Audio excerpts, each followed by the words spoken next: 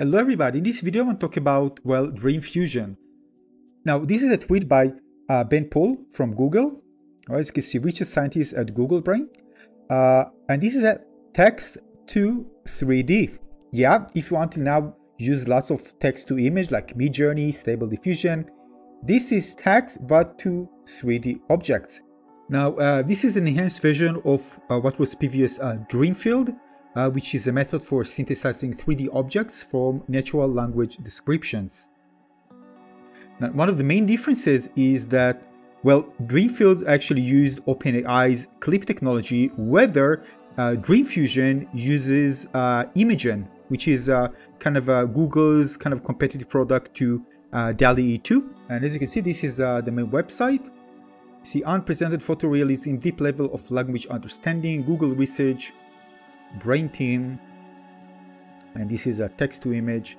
And the great thing about it that no 3D data was actually needed to generate it, as you can see, as mentioned by Ben Paul.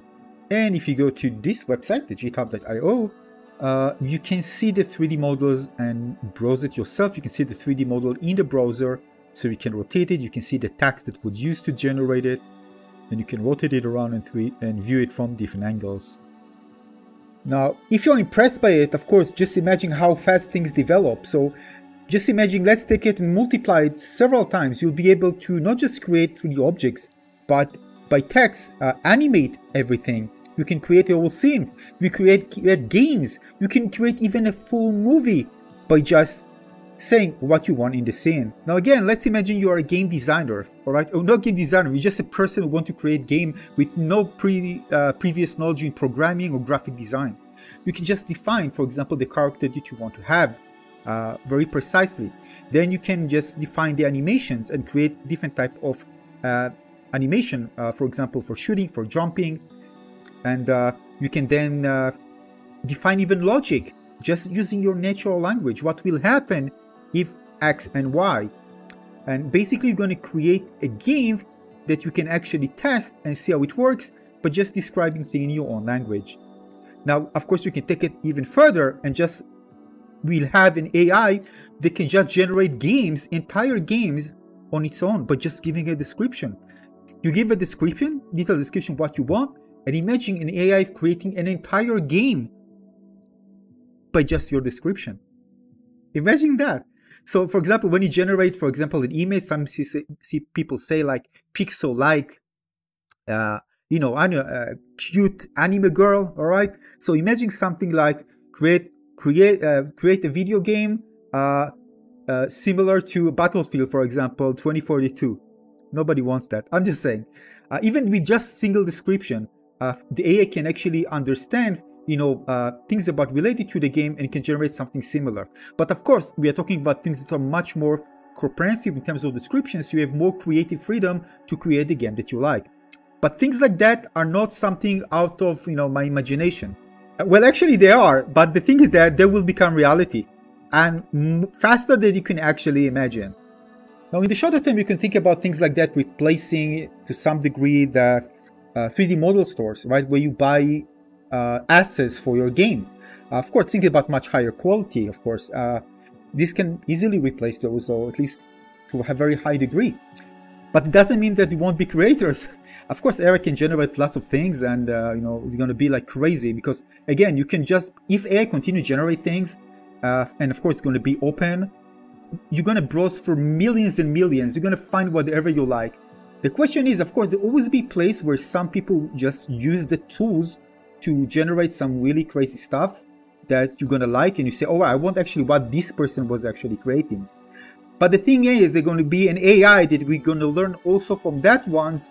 And, you know, because AI, we just learn from himself and continue improving upon what we are creating, like what we're doing right now.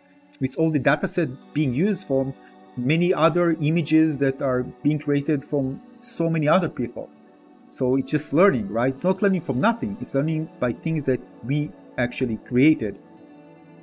Now, just think about how much it will reduce the cost of making video games, right? Especially for example, indie developers want to kind of try to get things, you know, on a budget, and, you know, those 3D models will be offered, well, essentially for free at some point, right? So they'll be able to have those 3D models without actually paying for the high quality ones. It can really cost a lot, by the way. If you visit a 3D store, it can be very expensive. And they can generate yourself. They can even generate entire scenes. Even right now, there are lots of generators that are being used, by the way, by developers for creating very, if you want to populate a very expensive scene for an open world game, for example, developers are still using tools that generate stuff, right?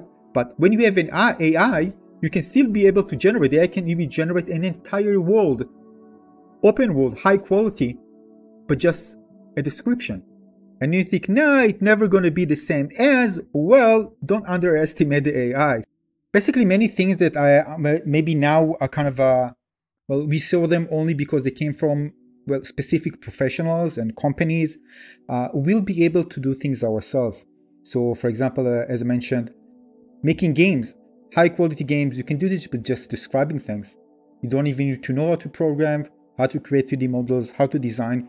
Just let AI with simple input or maybe more complex input, depends, to create things for you. And you can even make, for example, imagine YouTube with AI just creating videos like crazy, like millions of videos AI generated. For example, those videos of cats and dogs and those cute videos that YouTube recommends. You can create things automatically using AI, and it will create something photorealistic, of course.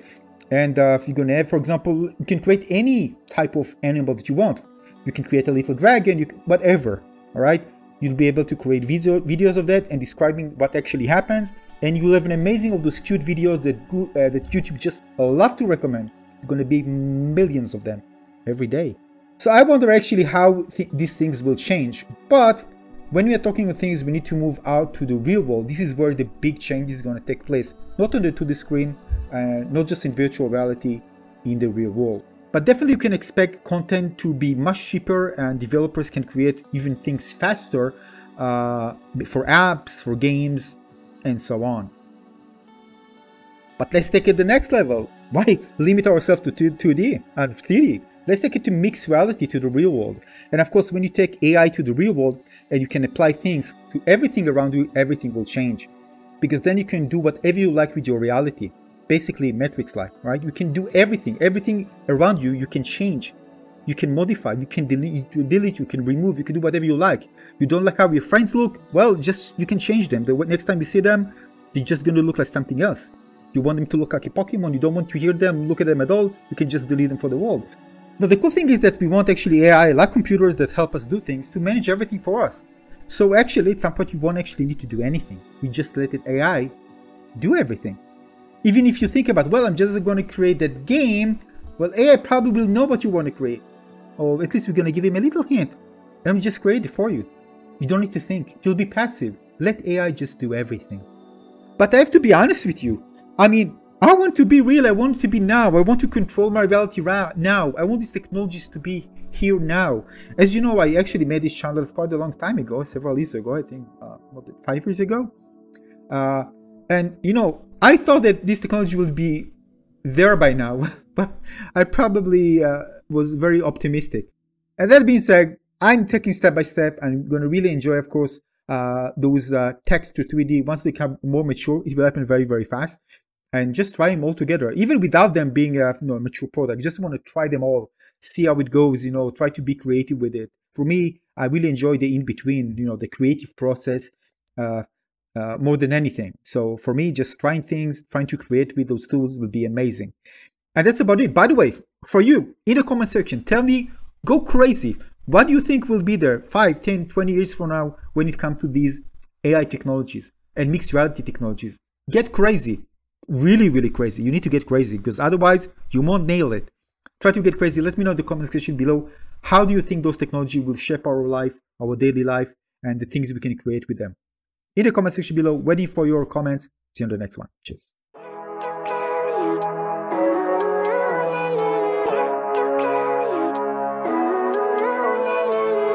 Living life, every day, late at night, not okay. All I want and I pray. All I need are some better days. Fuck me, I'm looking in the mirror, so foggy, but I've never seen clearer. I don't really think anyone can save me, and honestly I'm not really sure I want saving. I like to be my own worst enemy. There's no risk if you don't try at anything, so I'ma just keep buying everything. See you in the next life, have to be a better me. I don't think that my head's on straight, gotta flip it and grip it and go and get an x-ray. What's wrong with me? I just feel weight pushing on my chest and it squeezes till I suffocate. Better change my mindset, meditate. It's pretty cool that I'm alive and have better days. I could walk, see, hear, I should celebrate. Think I could change my mind, maybe elevate. Living life, everyday, late at night, not okay. All I want, and I